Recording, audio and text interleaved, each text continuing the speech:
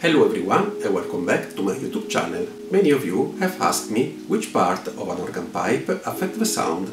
Well, I decided to make a dedicated video, but before, remember to subscribe to the channel and leave a like. Thanks! There are many aspects that influence the sound of an organ pipe. Be careful, I'm not talking about the tone, or rather the note it produces, which is closely linked to the length of the pipe. I'm referring to the timbre characteristics. Let's start.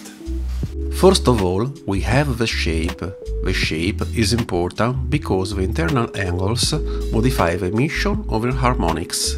The diameter also affects the harmonics a lot, giving a sound more similar to a flute if it is large and more similar to a string if it is small.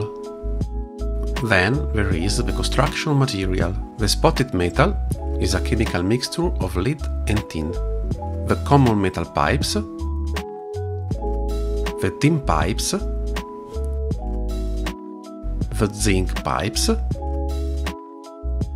and the lead pipes, and then, obviously, the wooden pipes.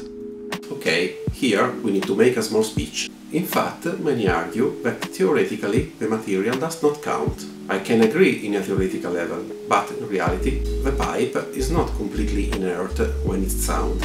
In fact, it vibrates. Unless you make the walls 10 cm thick, but this is not practical in concrete.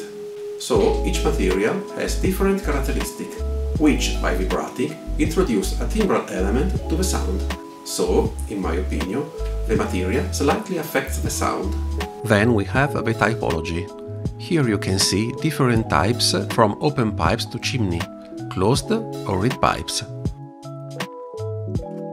And finally, those parts in the mouth area, very important for timbral and sound quality. Hole in the foot, the throat, height of the languid or position of the cup, height of the mouth, upper lip profile, bearded or not, are very important parameters that have a profound impact on the sound of the pipe. Today we will see a practical demonstration of the airflow of an open pipe with bird and without, and with two different types of internal block.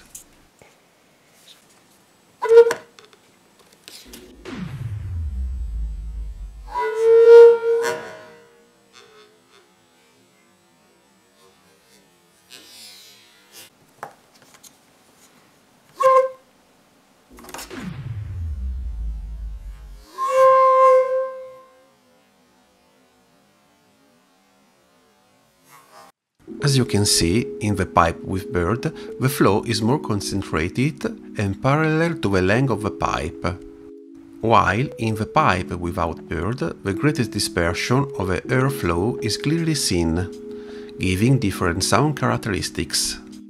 The former has a more flute sound, and the latter more like a metal principle. The inclination or conformation of the throat contributes to direct the airflow. Okay, let me know in the comment if you like the video and if you are interested in more contents like this. See you next time, bye!